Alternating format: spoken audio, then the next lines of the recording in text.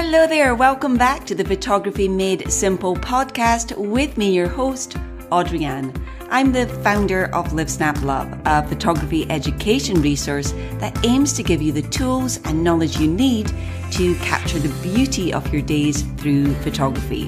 Whether that be documenting your daily family life, recording your travels, or just seeing the beauty in the smaller details in your back garden, my goal is to make learning photography simple and fun so that you can start to take photos you love quickly. Now today we are going to be talking about going on vacation, because if you're heading out on holiday or vacation, or you're going traveling this year, then you might be wondering what photography equipment to take with you and what you can get away with leaving behind. I know we all want to take pretty much everything with us, because each bit of our photography kit, whether that be our lenses or a reflector or our flash unit, each of those things serve a purpose, and we want to have them available should we need it. But there's usually limited space available, so there has to be that balance between having the perfect lens for a certain shot, or a reflector that you would love to be able to help you bounce light, or whatever else you may want, and what you can actually reasonably fit into your camera bag and take with you, particularly if you are going on a plane, so you've got really limited space. So here on the podcast today, I'm going to be sharing with you the 7 photography items I pretty much always take with me when traveling. Now, the list might vary a bit depending on where I'm going and what I intend to be doing, but it's a really good basis to start out with, and many of them will be the same regardless of whether I'm on a city break or heading out to the hills in the backyard of Scotland. So let's get started with the thing that I would always take with me, and I recommend you do too, and that is at least one spare memory card. So I always go with at least 2, usually 3 memory cards. I want to make sure that I have enough space on my memory cards that I don't have to sit there thinking, I have to delete some photos from my memory card before I can start shooting again. So I have a good 4, I think, memory cards in total. I used to have more than that, but my new camera doesn't take CF cards. And I just like to take pretty much all of them with me, because they're so light. They're so easy to throw into your camera bag. They don't take up any space or any weight. And then that way I know that I have enough space for everything that I want to capture. And I just make sure before I go that I've uploaded all the photos from the memory cards. They're clear, nothing is on them, so that I am ready to go, and I know that I can just take a card, pop that into my camera and start shooting. Because there's nothing worse than you go put your card in your camera and then you realize there's photos on there and you think, did I upload those already or did I not? And you end up keeping them just in case, and you end up with not having any space that you thought you had.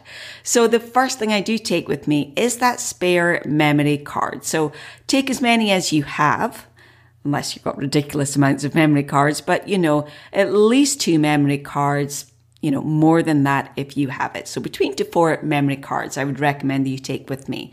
So that's something I take with me regardless of where I'm going, whether that be to the city or to the beach or to the hills. I know that I've got enough space to capture everything I want to, and I don't have to censor myself with how many photos I'm taking or start to delete some from the memory card. The second thing I always take with me is a spare battery and a battery charger. So if I'm just going away for a couple of days, I might just take only the spare battery and leave the charger at home, because it can be a little bit bulky. I can fit a lens into the same space as my battery charger will fit into. So I only take that with me if I'm going away for more than a couple of days. But generally for longer vacations, anywhere that I'm going to be away for more than a couple of days, I do take the battery charger with me.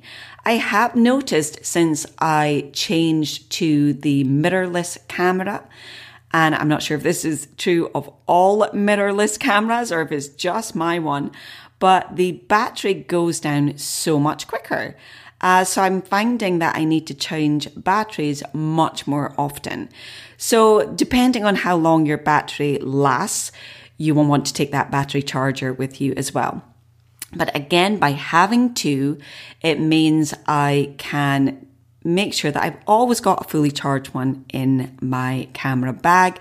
And if I've exhausted it during the day because I've been shooting all day, I just pop that on to charge, and then I've got one ready to go in my camera bag the next day, and I don't need to worry about the fact that I might forget to put it on charge when I get back, which I often do.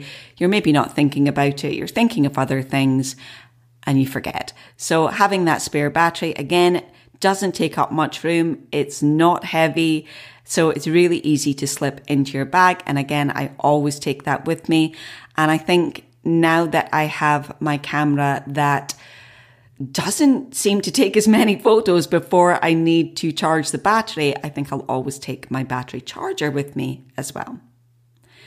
Moving on now to the third thing, and again, this always comes with me regardless of where I'm going, and that is a backpack. Because I do have a sort of purse camera bag, but it's really not as comfortable for wearing for long periods of time. It looks pretty, but it kind of sits across body, and you end up like with one sore shoulder because all the weight's going onto that. And depending on how much stuff I'm taking with me on any particular day, I want to be comfortable. So I bought myself Lowepro, I think that's how you pronounce it, Lowepro backpack. I have to say it's not my most favorite backpack, but I don't have another one. And I keep meaning to kind of check out other ones. It's good. I mean, don't get me wrong. It's really sturdy. It's got little pockets for everything. It's got pockets for your memory cards. It's got a little bag that comes with it. And you've got little sections where you can put in your chargers. And you've got a bit down the back where you can put your laptop into, or your iPad or something like that. So it's, from that point of view, it is great. The only thing I don't like about it is how it opens. I feel I have to take the backpack off to get my camera out. And I don't love that. I'd love something that you could kind of just more easily reach into and take out. It just opens from the side. And so even if I get my husband to open it while it's still on my back, I'm scared that the stuff's going to fall out just by the way that it opens. So I've been looking for something different. What I do love about it is that, as I say, it's really sturdy. It has places for everything. You can pack quite a lot of stuff into one small bag. And the best bit about it is I bought it in plain functional black, which means that I give it to my husband to wear most of the time. And that means it's easier for me to get in and out of the bag and take out whatever I need with him still wearing it. And obviously it leaves my hands free for shooting. So, you know, that's just one side. So we just call him Pack Horse Daddy because he ends up with the backpack and everything else all packed in there. So, but that always comes with me rather than any kind of cute purse type, handbag type camera bag that I have just to make sure. I do actually have another one, which I really love. And I'm trying to remember the name of it now and I can't. It will come back to me in a minute. But it only holds my camera. It holds a camera with a lens and that's it. And it's got a little pouch on the front where you can slip in a spare battery and a spare memory card and some money and your phone. But that's it. There's nothing else. And I do sometimes take that one with me, as well as my backpack. So I use my backpack to keep everything in when I'm traveling. So that's all the storage. And then I take this, I nearly had Pretty Boy. It's a Pretty Boy camera bag and it just sits cross body. But again, it's really nice and padded. and I can just fit my camera and my lens into it and a couple of other bits and bobs, and that's it. And sometimes that's really handy when you don't want to take a lot of stuff with you because you've maybe got a lot of other things coming with you. Maybe you're going to the beach and you've got things like towels and food and a picnic, and you don't want to take lots of photography equipment as well. I can just throw a camera into that and I'm good to go. I used to also have one of these things, and I don't know what happened to it, but it was like a little carry pouch just for your camera, and you could throw it into any camera bag. Sorry, not into any camera bag, into any bag. This thing just was like a padded pouch for your camera and lens, and then you would just take that and put it into any normal bag. So, but I prefer to take just a dedicated camera bag, but that is another option as well. Okay, so far I've got 3 or 4 memory cards. I have 2 batteries plus my battery charger usually, and I have my backpack. One more thing I will say about the backpack is to make sure that you take wet weather protection with you. Any camera bag worth its salt will come with a little bag, just like a waterproof cover that you can put over the top, which will make sure that all your photography gear is protected should you find yourself in an unexpected downpour. So have that with you as well. Okay, so moving on now, and we're going to get into lenses. And I think lenses is one of the things I find most challenging to decide what to pack and what to leave behind.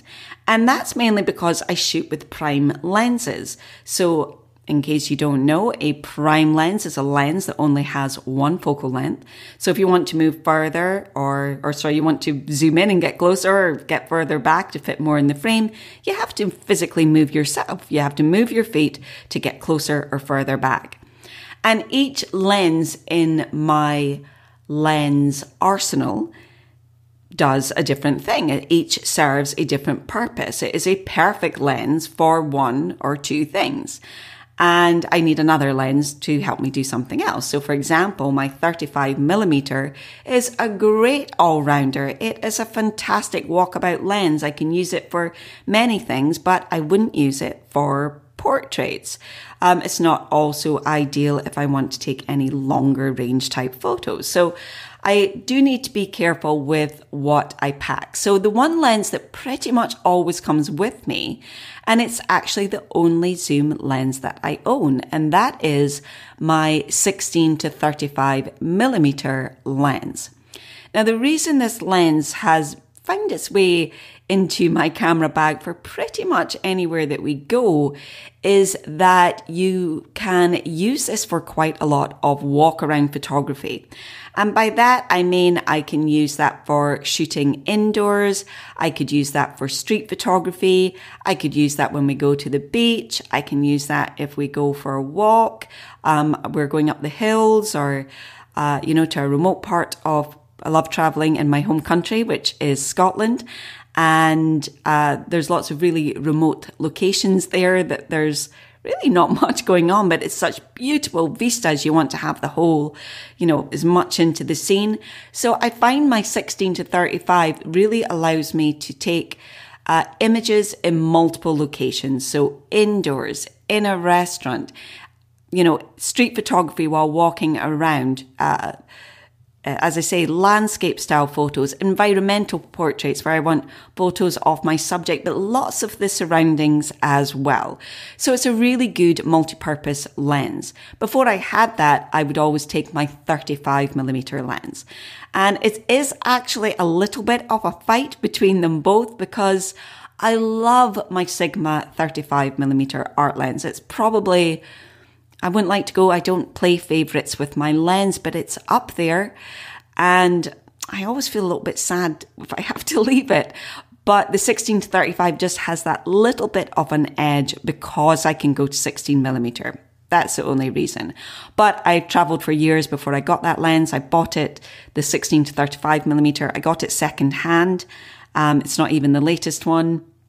But I just got that specifically for that purpose. A couple of times when I was away and I had the 35mm lens, I just wanted something that little bit wider.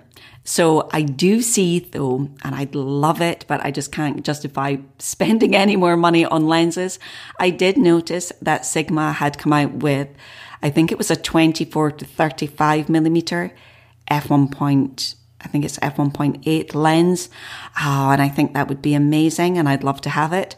Maybe one of these days. But back to the purpose of this podcast, which is what lenses to take with you when traveling or on vacation. So the 16 to 35 millimeter or the 35 millimeter lens pretty much always makes its way into my camera bag because of that multi-purpose capability. I always tend to take at least one other lens with me. Now, I try to keep it to 2 lenses. So that's my 16 to 35 plus one other lens. And at this point, it really depends on where I'm going and what I intend to be doing. So if I'm going to be taking any kind of portraits when I'm away, then I'll probably put my 85 millimeter into my camera bag. Again, it's quite small, it's quite lightweight, doesn't take too much room. It's fantastic for portraits. But if I'm going to be doing portraits and I maybe feel that I want to have something that will allow me to take photos from further back, for example, I may be interested in doing some wildlife there as well, then I tend to put in maybe my 135, which is, or even my 200, which is great for portraits as well. And I can use that for that type of photos as well if I want to kind of see photos for wildlife. So that's something else that I will take with me. The other one that I might consider taking, and again, this all depends on where I'm going and what I intend to be doing at the time, is my macro lens. Again, that doubles as a fantastic portrait lens, allows me to take macro, and it's slightly longer in length, which again can be useful for wildlife photography. So this does tend to decide on where I'm going. If I'm going on a city break, I won't take that longer length lens because it's just not worth it for where we're going. But again, if I'm going up the hills, I'm going, out in Scotland, countryside, then I do tend to take one of those longer length lenses with me. So it really all depends on what we're doing on that particular vacation. So the 65 to 35 is always pretty much in my camera bag, and I will take one other lens depending on what I'm going to be doing. And if I'm really not sure, then I just tend to throw in a 50 millimeter. And if I have enough room, if we're driving to wherever we're going, I'll probably throw in a 50 millimeter as well and make it 3 lenses. So 50 millimeter, great all rounder. You can do portraits, you can do street photography with it. It might not be the perfect lens for any of those things, but it's a great all rounder. And if you are only wanting to take one lens with you, and you want to be able to take portraits and straight and 50 millimeter can be fantastic. It will do all things. Maybe not the best lens for each one or the perfect lens for the job, but it will give you great options for all types of photography. Okay, so moving on now, we have my spare memory cards, my spare battery, my battery charger. I've got my backpack with my wet weather protection, and I have a 16 to 35 millimeter lens and at least one other lens depending on where I'm going. There's a couple of other things that always make it into my backpack.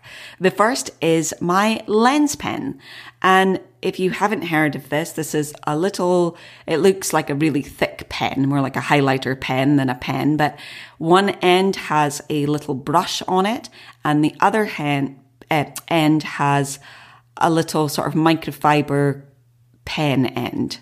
It's hard to describe. It's like a flat end with a little bit of a microfiber cloth on it. Tiny. But you use the brush to brush off any debris on your lens. And then you use the other side that has that little microfiber head, and you can use that to clean your lens. So I find if I've been maybe at the beach or something like that, you can end up with little sand particles around your lens. I want to get them off of there as quickly as possible so I don't scratch my lens. So that little brush just allows me to do that, and then I can clean away any smudges with the lens pen. So I don't take a full lens cleaning kit with me. My lens pen just, again, because it is the size of a pen, maybe just a really thick lens, that's perfect. It can just throw in my camera bag. Again, super light, and it has that dual function if I'm able to brush things away and clean away any smudges as well. So that always makes it in. And my final thing, technically not a bit of photography equipment, but it's phone apps. So I always have my phone with me. I use an iPhone. My phone is fantastic for taking photos in its own right. So there are times when we are, I want to go really low. I don't want to take a backpack and everything with me. I will sometimes just shoot with my phone. I find it really challenging just to shoot with an iPhone. And if you understand light and composition, you can get fantastic photos just with your phone camera. So, sometimes I prefer my camera. Obviously, that's why I got one. It gives me more choices, more options. I can get more creative with it. Gives me higher quality photos. I just prefer it all round. But there are times when your phone camera is just, it's so handy. It's great to have with you. And you can still practice photography with a phone camera. If you're looking at the direction of the light, you're telling a story, you're wondering how to compose your subject. You can get apps as well that allow you to, use different settings, decide where their exposure is going to be and so on. Then you can take fantastic photos with your phone as well. But even if I'm not taking photos with it, I like to have it with me for having a couple of apps. So I love to have the weather app so I can see what it's going to be like that day. Do I need to take X amount of things with me? And I also like it I have a calculator for sunrise and sunset. And again, that can be really handy, especially when you're in a new location. You don't know where the sun's going to be at that time of day. You want to kind of figure that out before you get there. Then that app is really useful for that as well. So I have a couple of apps actually that I use for photography. I'll maybe do a podcast on that actually, maybe deserves one on its own right, but I definitely have my phone is with me in my backpack, and I consider that a piece of my photography equipment because it helps me with the apps that are on there, and also I can use that as a backup to my camera in a pinch at those times when I really just have to be extremely lightweight with everything that I am taking with me on a particular outing. So there you have it. That's the 7 things that I take with me on vacation or when I'm traveling, I'm on holiday. I have my spare memory cards, my battery charger, my backpack, a couple of lenses, my lens pen, and my phone with my little phone apps already snugly on there. Now, the things I don't ever take with me, or very, very rarely, is a tripod. I purposefully like low equipment photography. I don't like having to take lots of things with me. So I don't use a tripod. It's just heavy and it's cumbersome. So I do have one and I use it very occasionally. More likely than not, I'm going to find a way that I can steady my camera without taking out the tripod. I am a lazy photographer, but so I don't ever take that with me. I don't generally take my flash with me. It's just generally something I don't feel that I need just because of what I'm doing. The only time that might change is if I was going to, let's say I was traveling and I was going on a city break to go to someone's birthday night out, and I'm taking photos at it and I'm taking photos of the people there, and I want it to be a bit higher quality. Then I'll pack my flash with me for that. So I have a speed light. I use the Canon 430EX version 2. There's a newer version out. I just have the older version. Don't use my flash that often, but I like to have it. So sometimes I will, again, depending on where I'm going, I will take that with me. A lot of it also depends on just how much room I have. I don't want to take unnecessary stuff, but if I have room to slip my flash in there without it, compromising anything else, then I might do that as well. So that's it. That's everything that I take with me. Oh, one more thing that I forgot. I tend not to take this with me, but I know a lot of people who will take an external hard drive with them. Now, the purpose of taking your external hard drive with you is that you can upload the photos off your memory card and have them safely stored on your external hard drive.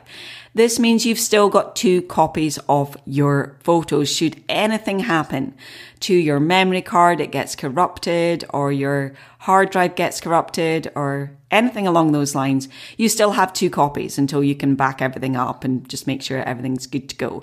So I don't do that. I tend not to, but you can do that. And also if you have, I do take my laptop with me, and I can upload photos to the cloud. I use Lightroom. Well, actually, I have the photography plan from Adobe, and that means I get Lightroom Classic, which I use mainly. I have Photoshop for the times when I need the advanced editing tools that Photoshop give me. And it also gives you access to Lightroom, which is the cloud-based version of Lightroom. Now, if you are a very low volume shooter, that might be all you need. For most photographers, you'll want Lightroom Classic. And then you can use Lightroom, the cloud version, on the go. That's what it's there for. You can upload your photos to the cloud when you're on the go. And then when you come back, you download them, get them onto your hard drive, and then you can clear the space in the cloud. We don't want to keep paying Adobe more money each month for storage.